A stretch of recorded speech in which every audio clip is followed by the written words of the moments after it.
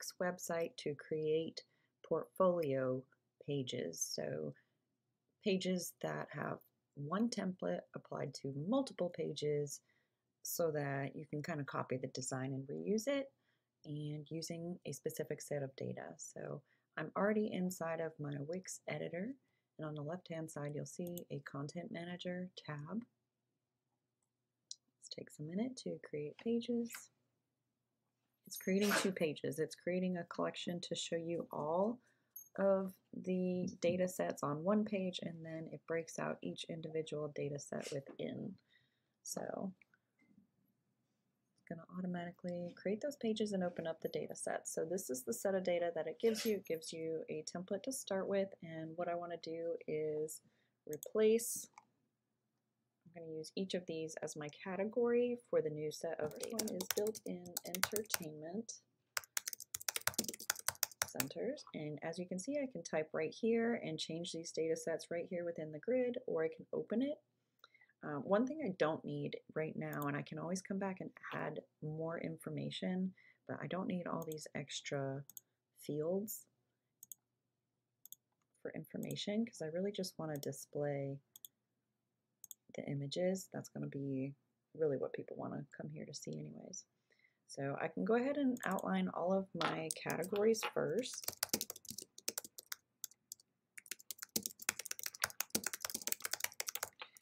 They're all pretty similar. Built-in shelving units.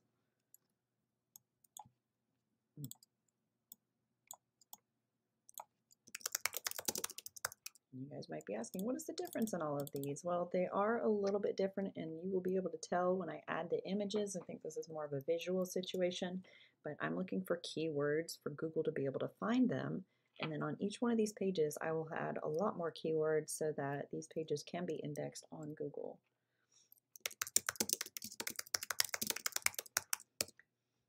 Now you need to add more. Just click Add Item at the bottom.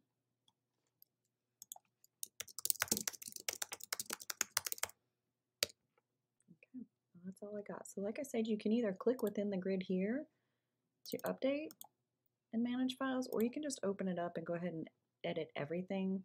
So first thing I need to do is clear these out and add some images. I'll replace all of this copy and that, and add our images. The best thing you can do for your website is organize the folders. So first it's going to ask me what images do I want to add to this gallery. So click images and then it will open up my site files. And we're doing built-ins. So I have a category for built-ins right here. Now within this, I need to organize a little better, and that is the whole point of why I'm doing this. So the first one was built-in entertainment centers. So I'm looking for anything that we've done before that could look like an entertainment center. Some of these were, I think of like it having a TV or something, so I would not include that in this group. If it were like a dining room built in, I kind of want that to rank for its own set of keywords. I also have another set that's going to have fireplaces, so I'm going to skip right over those as well. Anything that has a fireplace, I'll include in that set of information. But I do have quite a few entertainment centers already, and so I can just go ahead and select all the ones that are just entertainment centers and don't include a fireplace. And I'll just go ahead and select a couple of these just to move on.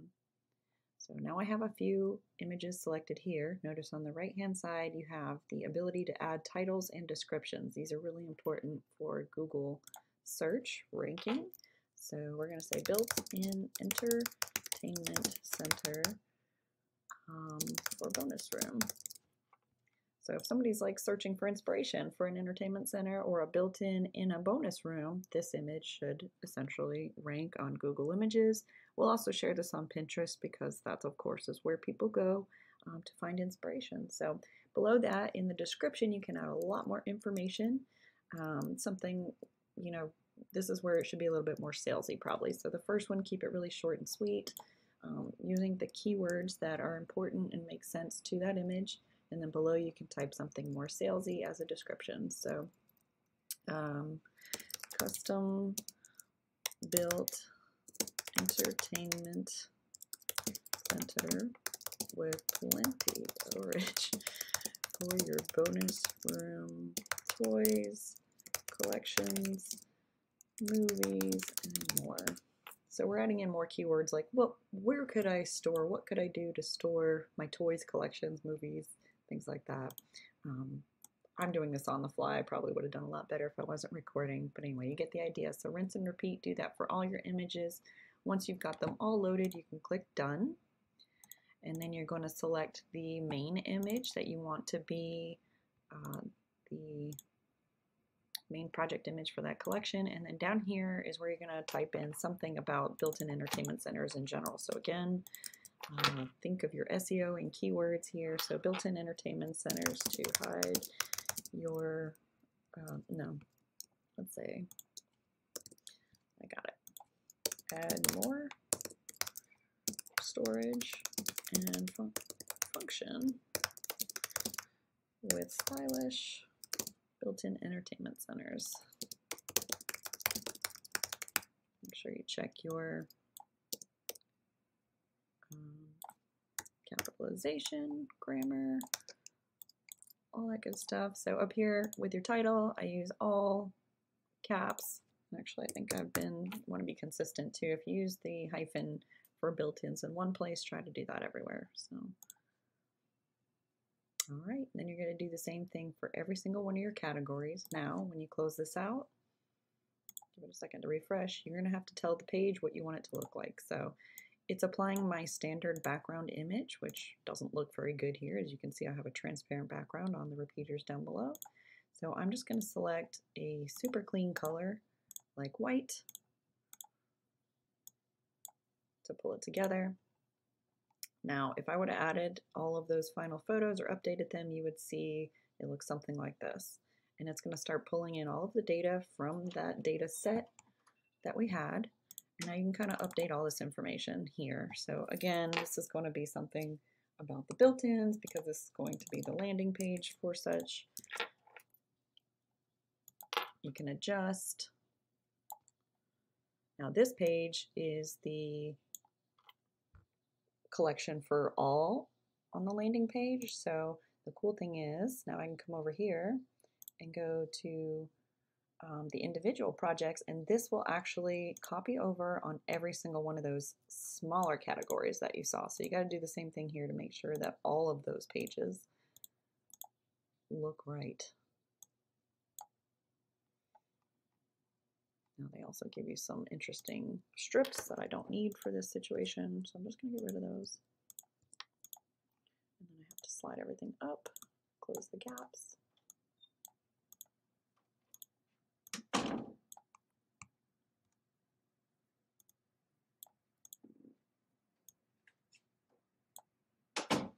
If it does something weird like that, come over here to your undo. For some reason, these can be a little finicky, but if they are, click your undo button and just do the best that you can. Now when you hit publish and you want to view what all of these different categories look like, so see I have a much prettier group of photos, and if I click next, so these are the built-in entertainment centers. Remember the other set of information I had was custom built-in shelving units.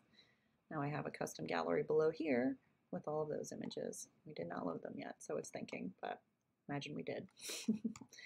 So we fixed the layout of this page. Every one of these is looking the same. I need to add more text here or this message will display. So yeah, we've got a little bit more work to do, but it goes much faster once you've got one set of page layouts. All you have to do is go back into your editor and your content manager. Now let me show you one more little trick, because they did add a content manager back here in the dashboard, and I think this is the easiest place. So once you've created these pages, now you've got to go back and update all of the portfolio photos as you complete new jobs. So I recommend doing this just as frequently as you need to. So if you only do 4 jobs a month, maybe just do this once a month. But if you're doing 10 jobs a week, do it weekly so that this doesn't take you all day. Whatever the amount is, just make sure to throttle that in your workflow or hire someone out to do it, where you have a nice one place to share all of your portfolio photos. So what we do is we use something called Slack, and we have Corridor team members who hop on Slack and check the daily messages, but not only if I have somebody updating this website can pull in all of these photos, the social media team can also use those same photos for content later on. So I hope this helps. We'll get into another video with how to add additional photos. It's really super easy. Now that you've already learned how to create a gallery, all you have to do is pop in there each time, manage files, add a new image, and then save and close it.